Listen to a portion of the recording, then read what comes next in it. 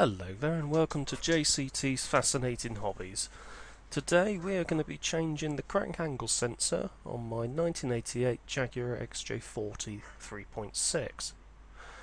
Now the crank angle sensor lives down near the crank pulley. It's actually just above the crank pulley at the front of the engine, as can be shown here. So that fat connector you can see under that top coolant hose is the connector for the crank angle sensor.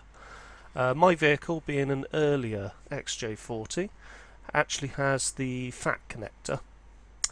The later models have a smaller connector, which is the only type of connector that's now available. The fat connector is no longer available. So in a later video I've actually saved my old sensor. I've actually got a small connector sensor, and I'm going to be demonstrating how you can actually make the small connector sensor work with a fat connector car.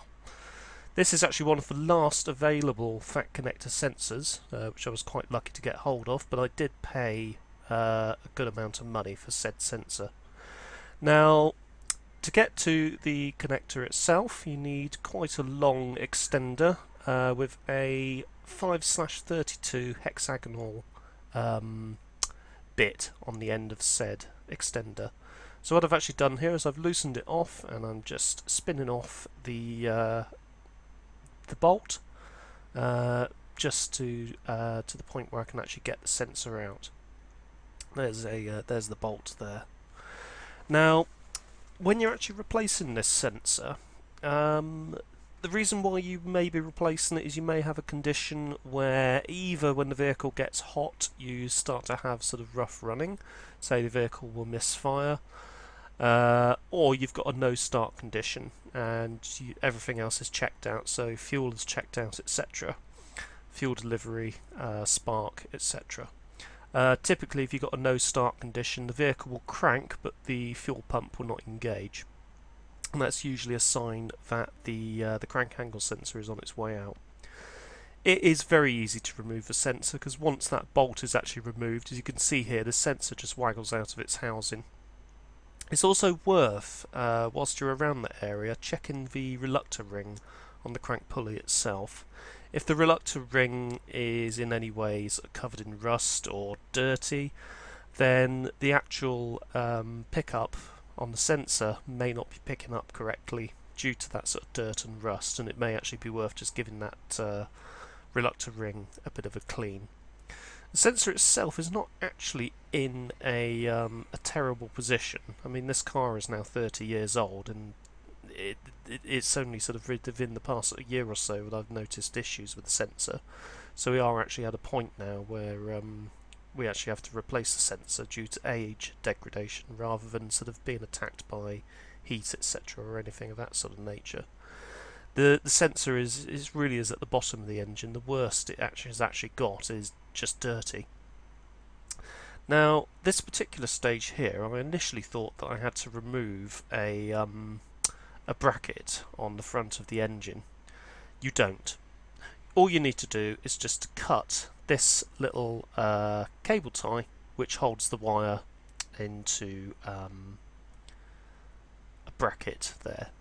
You don't need to unscrew anything, you don't need to unbolt anything. In fact, the only thing you need to unbolt is the sensor itself. And there's the sensor, just pulled it out of the car.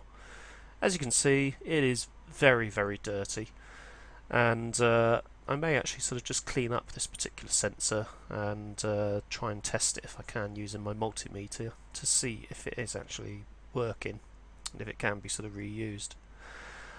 So once you've replaced the sensor and you've rerouted your cable, it really is just a case of tightening that sensor back up, tightening that bolt back up, and again, because it is going into a bracket which you could easily strip the thread on, hand tight plus quarter of a turn should be enough to see that bracket, see that sensor mounted and installed correctly.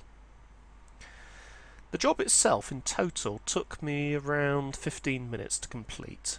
It didn't actually take that long at all. Probably the longest part was getting the cable tie cut, because it is in a really awkward position. So you can get a pair of snips down in there, but it's a little bit awkward to actually sort of snip off.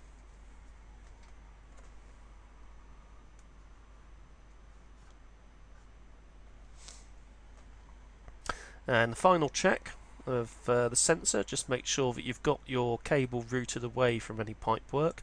If you notice here, I've actually got the power steering. I think that's a power steering. No, sorry, that's not a power steering pipe. That is a hydraulic pipe for the high pressure braking system coming off the pump on the front of the engine. I'm going to actually place a bit of material in between that and the cable there, because I have routed the cable over the top of it, as it was just a little bit easier to get it in that way. So it is just worth making sure that you have the cable away from any sources of heat. And that concludes today's video. If you have enjoyed the video, don't forget to drop a like, and also consider subscribing for more upcoming fascinating hobbies.